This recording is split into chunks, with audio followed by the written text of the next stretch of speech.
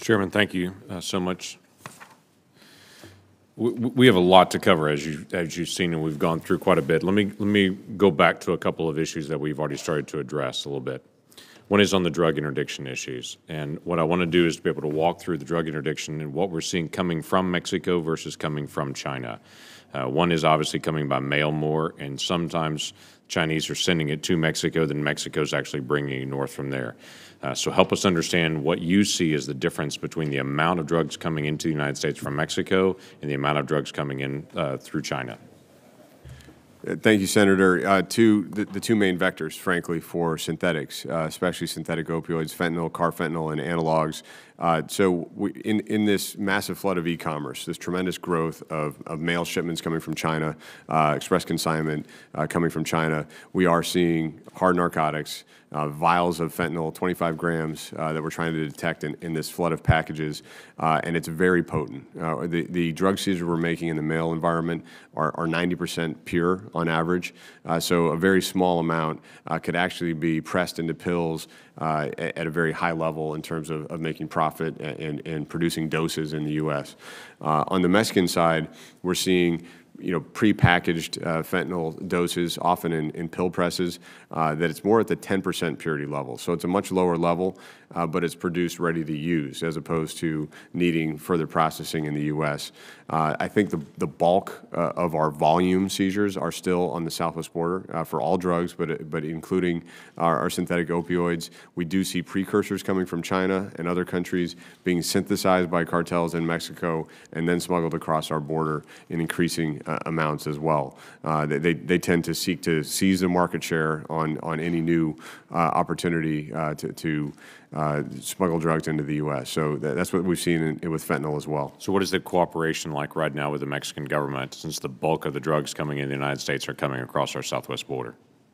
So we've established connections with the new leaders of our counterpart agencies, from PGR that does the investigations to the federal police, which is transitioning into a National Guard status. Right now, they just had a very overwhelming vote in support of transitioning to a National Guard. That's going to be a 5-year process. We know what it's like to merge and change as a department. We did that in 2003 extensively. That's a distraction. So that's something that we want to work with our partners to make sure we remain focused on the threats. We've got good relationships with their head of security, Secretary Durazo, and we're going to stay focused on this issue and try to maintain our efforts. We have seen targeted takeouts of meth labs based on intelligence and information sharing from U.S. law enforcement. So I think that's a positive sign. That is a positive sign. Tell me about the effectiveness or non-effectiveness of new fencing. You've replaced some of the fencing in San Diego and some of that area. You've had enough time to be able to evaluate it. How's it working compared to old fencing? Yeah, a complete difference. And I'm glad you asked that question, because there's been a lot of reporting that suggests this isn't a new capability, this is just replacement, this isn't helpful, this wasn't important border wall. It couldn't be further from the truth. Those were our top requirements. We had this dilapidated wall. This was the first wall built because it was needed the most in San Diego and in El Centro sector, for instance. Now having a 30-foot wall in El Centro sector where there's a mall within 40 yards of the border has completely changed that dynamic. The traffic has dropped off the table in that area, and we're able to deploy and use our agents more efficiently in other parts of the sector. So do you have a good idea of side by side what the movement of individuals or drugs used to be through that same area, or what it is now with the new fencing? We do. I can get you that data. The percentage drop has been dramatic. That'd be great. So we'd like to be able to see that, because obviously there has been a lot of pushback to say this is just replacement, so it makes no difference. The numbers that I've seen on a preliminary basis show a pretty significant difference between that new fencing and between the older fencing that wasn't very effective at all. Let me shift gears a little bit. My state has been like several states that we have had a tremendous amount of water come on us. The flooding in my state has been pretty dramatic and continues to increase, and we have storms predicted the next 4 days in a row again. So this is an area that I'm tracking very, very closely, working with the Corps of Engineers and with others that are there.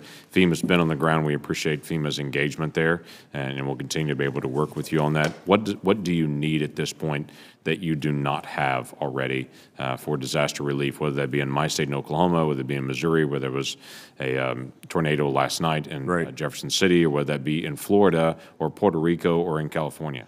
So I think we have the resources and the support we need to support Oklahoma in this recovery. I talked to the governor 2 weeks ago about the flooding and the potential for increased flooding as rains continue and the river stays very high. We're very worried about it. And what I heard was the partnership between the state and locals and FEMA has been tremendous on this, that they're getting what they need at the state level. But I absolutely want to continue the communication. We'd love to hear from your office if there are opportunities to improve that. Thank you. We'll continue to walk through that. FEMA's cooperation has been excellent, and we appreciate that continued engagement there. I need to ask you just a couple other quick things. One is on the Coast Guard process. You and I have talked briefly before that as far as interdiction on the water, the Coast Guard process for interdictions and Customs and Border Patrol have two different structures to do interdiction. The Coast Guard process is much longer than Customs and Border Patrol, and I've always wondered within DHS, while we have two entities both on the water, one has one process, one has another, and the Coast Guard process is a much longer process. And I'd like for you just to be able to take a look again and to be able to help our Coast Guard folks able to do a faster interdiction as the Customs and Border Patrol does currently as well. There's also some non-lethal resources that Customs and Border Patrol have when they're on the water that Coast Guard does not have access to, and it'd be helpful to be able to help both those entities on the water to be able to get that level of engagement and interdiction faster. Let me shift a little bit to cybersecurity. What DHS did in the 2018 election was pretty remarkable in your engagement in Lean In. A lot of threats, a lot of lessons learned from 2016, very different DHS engagement in 2018. I know you're staying engaged, but I need to ask you about that. How is the engagement for election security, and knowing that every federal agency looks to you to be able to help them with cybersecurity for that entity? How is that going as far as resource-wise? Yeah, so this is something I've been working on multiple times a week in my 6 weeks as acting, but it's also an area where I have high confidence in Chris Krebs and the leadership of our CISA team. I think they have a great strategy to capitalize on the successes and momentum from 18 for the 2020 election, Protect 2020, we're calling it. They want to get to all 8,800 jurisdictions in the country, not just all 50 states, but all the jurisdictions that are overseeing elections, and make sure that they have the right systems in place, that if they want scanning or penetration testing, we can do that in advance and help them prepare. And really, I think the relationships and the communication is robust. We built a lot of trust from 16 to 18 in our partnerships with state and locals. So I feel very good about the election security strategy. In terms of the interagency on the federal network side, we do have good buy-in on our protections at the edge of the gateway and the Einstein system and others.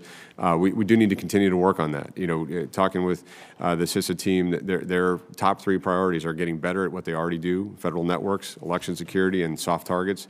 And then, of course, working supply chain issues where we see components being brought into supply chains that could have vulnerabilities, and obviously industrial control systems. That's a huge challenge for cyber. It could have the biggest impact, everything from power to pipelines. So we're going to stay on top of it across those areas. Please do. Kevin, thanks for all your work on this. Thank you.